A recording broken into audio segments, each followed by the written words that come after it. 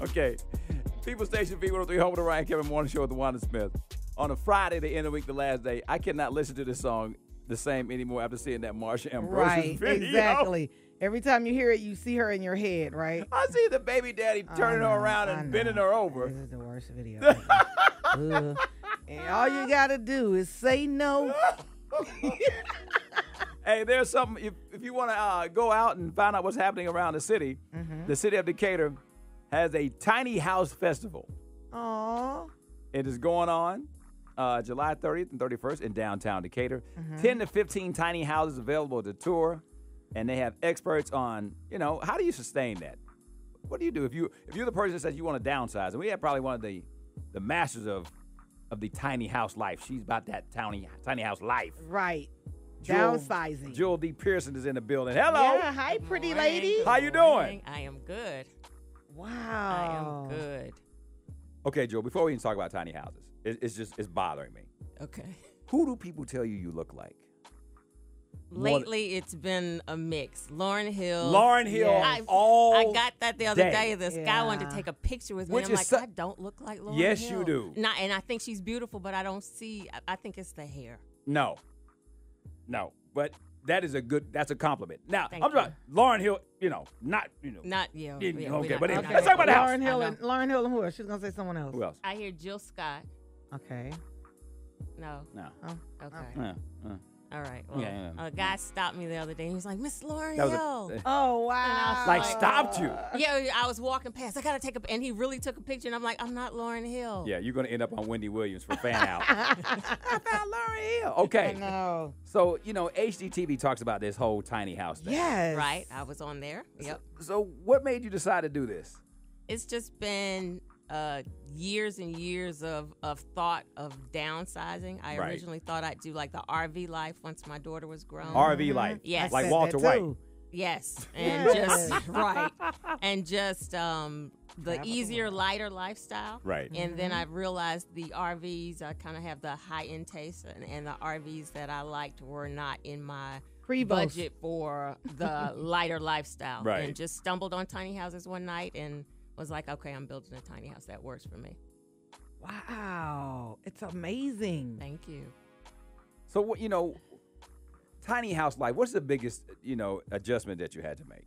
So for me, it wasn't really an adjustment because I was doing the research over the course of almost 2 years. Right. Making sure, paying attention to how I used my space and the things that I was going to have in my house.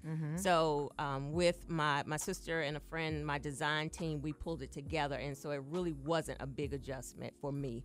But for people who are just kind of jumping into it, if you're not designing the space according to what's going to work for you or maybe for your family, then there's a big curve. So I had been downsizing over the course of 10 years, just moving to smaller spaces. Okay, so for people who are listening right now who want to even consider something like this, they say, you know what, this mortgage is crazy. Right. And I'm about to go broke. Right. Right. Is this a good idea? I think so, but I could be biased. Because you have one. Because I have one. But absolutely, I think part of what I talk about at the festival is the experience of a person of color. And with everything, housing discrimination, redlining, all of that kind of stuff, for us to be behind in home ownership, this is certainly an opportunity to own a home and get to home ownership at a lot quicker pace. And so what's the cost? It varies. So do it yourself is going to be absolutely cheaper, but then a tiny house can range from some people build theirs for like $25,000 and up. So mine is on the higher end of the price spectrum. But you have a nice tiny house. I call mine tiny luxury. One of my taglines is that you don't have to give up luxury to go tiny. Okay, so I have a question.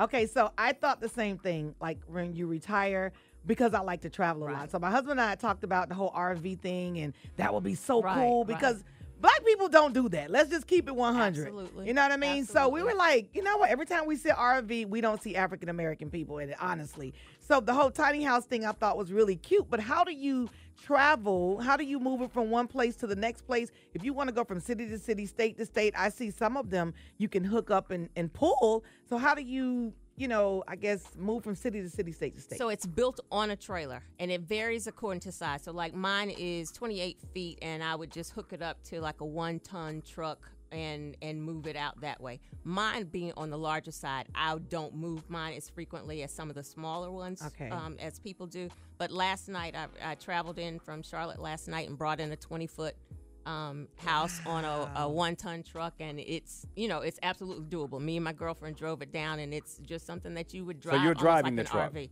Yes, I drove the truck last night. Okay, so do you have like a tiny bathroom? I have I say my bathroom is a medium style. I want everybody to see her. I have a bathroom with a RV size tub, full counter space, so how do you my do girly space, like, all my stuff. Plumbing and stuff like that. How does it work? So it works like an RV. Okay. You plug it up to the water connection on the backside, just like an RV does. I have the house is plumbed like a regular house. Right. My gray water kind of just runs out. I have a black water tank. I have a flushing toilet. I don't. Some people do composting toilets.